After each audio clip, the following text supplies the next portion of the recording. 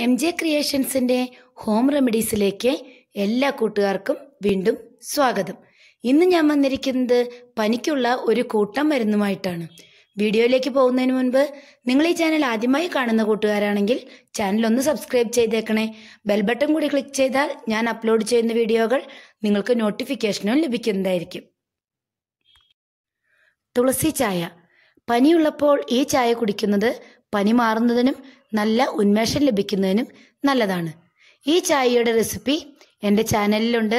ഇതിൻ്റെ ലിങ്ക് ഞാൻ ഡിസ്ക്രിപ്ഷൻ ബോക്സിൽ കൊടുക്കുന്നതാണ്. കാണാത്തവരുണ്ടെങ്കിൽ കാണുക. ചുക്ക് കാപ്പി. പനിയുള്ളപ്പോൾ ചുക്ക് കാപ്പിയുടെ പ്രസക്തി എന്താണെന്ന് ഞാൻ പറയാതെ തന്നെ നിങ്ങൾക്ക് എല്ലാവർക്കും അറിയാം. അതുകൊണ്ട് ഞാൻ അധികം പറയുന്നില്ല. ഇതിൻ്റെ റെസിപ്പിയും എൻ്റെ ചാനലിലുണ്ട്. ഇതിൻ്റെ ലിങ്കും ഞാൻ ഡിസ്ക്രിപ്ഷൻ ബോക്സിൽ കൊടുക്കുന്നതായിരിക്കും. അറിയാത്തവരും കാണാത്തവരും ഉണ്ടെങ്കിൽ കാണുക, ട്രൈ ചെയ്ത് നോക്കുക. കരിഞ്ഞുച്ചിയില ഉണക്കിപ്പൊടിച്ച് ശർക്കര ചേർത്ത് കൊടുക്കുന്നത് കഫക്കെട്ടിനും പനിക്കും മൂത്രതടസ്സം മൂലമുണ്ടാകുന്ന പനിക്കും ഉത്തമമാണ്. കരിഞ്ജീരകം. കരിഞ്ജീരകം തൈരിൽ ചേർത്ത് കൊടുത്താൽ പനി പോകും.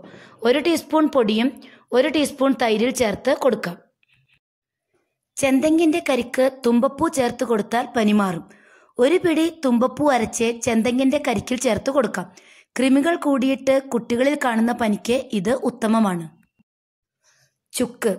ചുക്ക് കഷായം ചുടുപാലിൽ ചേർത്ത് കൊടുത്താലും പനി വിട്ടുപോകും. ചുക്ക് 20 ഗ്രാം എടുത്ത് 3 ഗ്ലാസ് വെള്ളത്തിൽ വറ്റിച്ച് 1 ഗ്ലാസ് ആക്കി അത് ചുടുപാലിൽ ചേർത്ത് കഴിച്ചാൽ പനി വിട്ടുപോകും.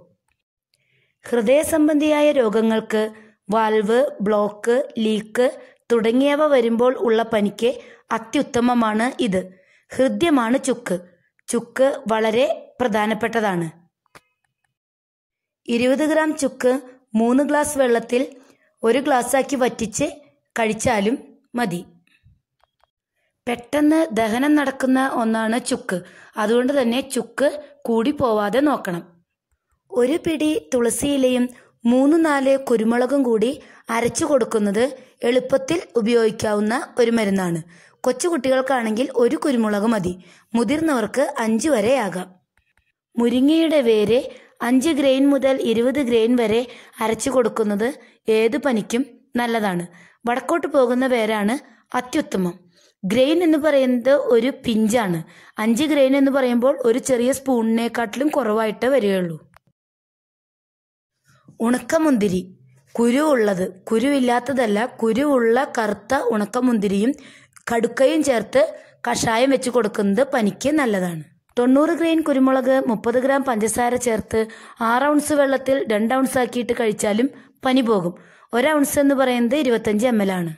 പനയുടെ ചക്കര. ശർക്കരയല്ല, പനങ്ങളിൽ നിന്നെടുക്കുന്ന പനം ചക്കര, കരിപ്പെട്ടി എന്നും ചില സ്ഥലങ്ങളിൽ പറയും. ഇതിട്ട് വെള്ളം തിളപ്പിച്ച് കുടിക്കുന്നതും പനിക്ക് വളരെ നല്ലതാണ്.